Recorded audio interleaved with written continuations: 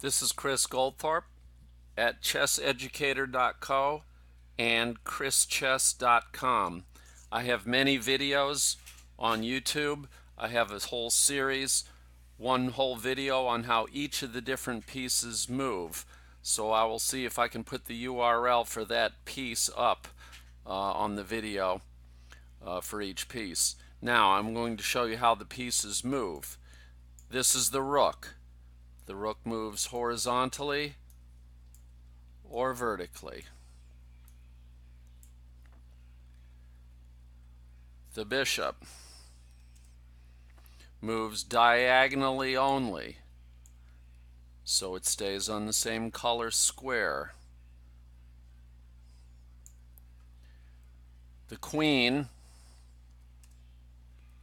can move like a rook or like a bishop, so this queen can move in any of these directions.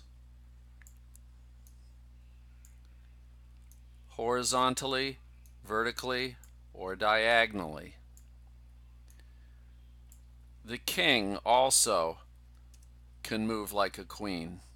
That means horizontally or vertically like a rook or diagonally like a bishop. However, he only moves one square at a time, so these are the only squares that this king could move to right now. He can move here, here, here, here, or here, diagonally forward or backwards, straight sideways, straight forward or backwards. But like a rook or a bishop, but only one square at a time.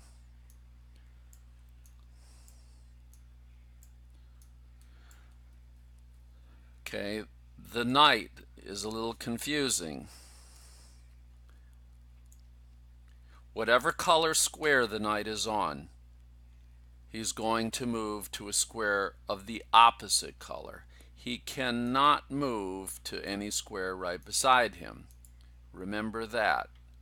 So this knight on a white square is going to move to a black square. So he can move here. He can move here. He can move here. He can move here. He can move here, or here, or here, or here.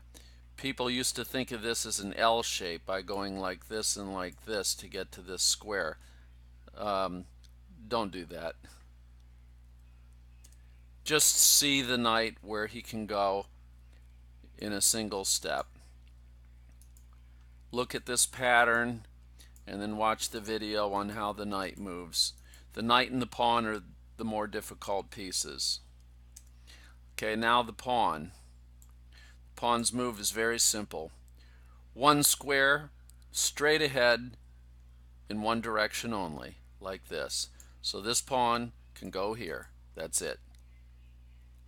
Now, the pawn, if the pawn has never moved before, then the pawn has a choice of moving up 1 or moving up 2. So this pawn could go here or here. But he cannot capture to either of those squares. All of the other pieces, if they can move to a square, then they can capture an enemy piece or pawn on that square. Whether the square is empty or inhabited by an enemy piece, this knight can move from here to here. It's not true with the pawn. The pawn's capture looks like this. This way. The pawn cannot move diagonally unless he captures. When he captures, he moves only forward, only diagonally, and only one square. So that's only forward, only diagonally, and only one square. So this pawn has two capturing squares, but there's no enemy piece over here.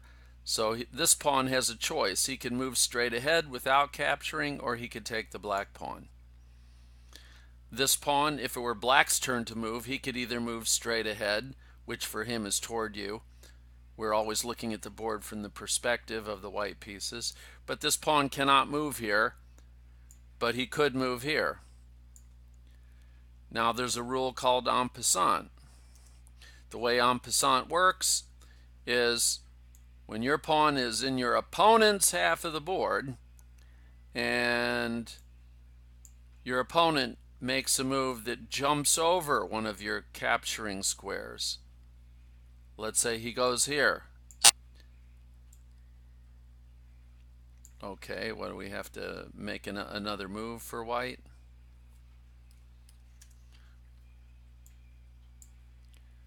So that it's black's move. Let's say white goes here.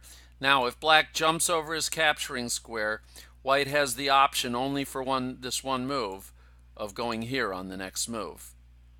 That's called en passant. Now let's look at how we win a chess game. You win a chess game by what is called checkmate. The idea of the whole game is to capture your opponent's king. You never actually do so. When the king is trapped so that it cannot avoid capture, then the game is already over. So let's say he goes here, and let's say white goes here, and black moves the queen like a bishop diagonally. Checkmate. And that's why it's attacking the king, because the queen can see the king. The rook moves this way, but there's a pawn in the way. This bishop can only go to these squares. This knight could go here or here. He's on black. He only goes to white. If the king moved here, he would still be in check from the queen. None of these pawns can go backwards. This pawn cannot move straight ahead to capture, nor can either of these pawns move backward or sideways. So this game's already over. That's a checkmate because black has attacked white's king and white cannot escape the attack. So of course it is as if black is going to capture the king on the following move, but the game is already over and both kings are on the board. Another common type of a checkmate called the scholar's mate that happens in games between kids could go like this. He guards the pawn from the queen. Bishop comes out. Both the queen and bishop are attacking this square. Black goes here, hoping to capture the white queen, and white goes checkmate. Because the queen can move like a bishop. The queen can also move like a rook, and the king cannot take the queen because the bishop is guarding it. That's called the scholar's mate.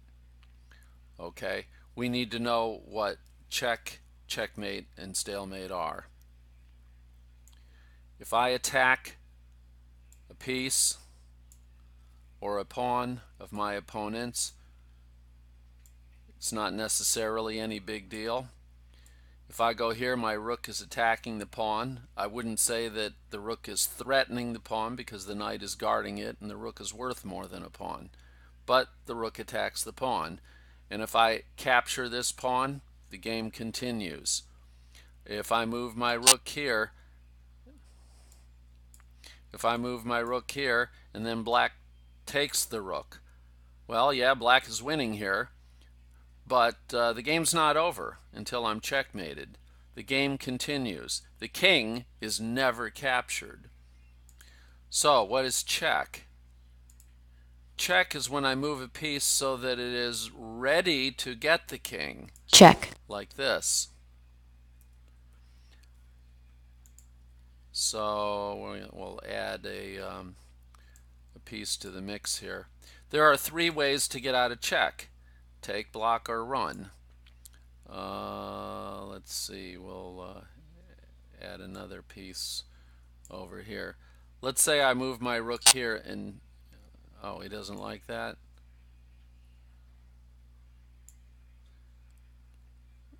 Yeah, because my king's in check. Okay, let's say I move my rook here. The king is in check because my rook is ready to go to this square. Take, block, or run. Black could capture the rook and would in fact be putting white in check if he did so here. Or he could block the check by putting a piece in the way. We call that interposing. Or he could move his king. When he cannot do any of those things, that is checkmate. Now the game does not always end as a win for one player. There are various ways of getting a draw which are covered in other videos that I've put up here on YouTube. But this is the basic moves of the pieces. This is something that you have to have completely thoroughly understood to move on. You still need to learn about castling. You need to learn about the various different ways of getting a draw, which includes stalemate, a draw by agreement, a draw by 50 move rule, a draw by insufficient material, um, and the mutual time forfeit doesn't work anymore. So thanks for watching.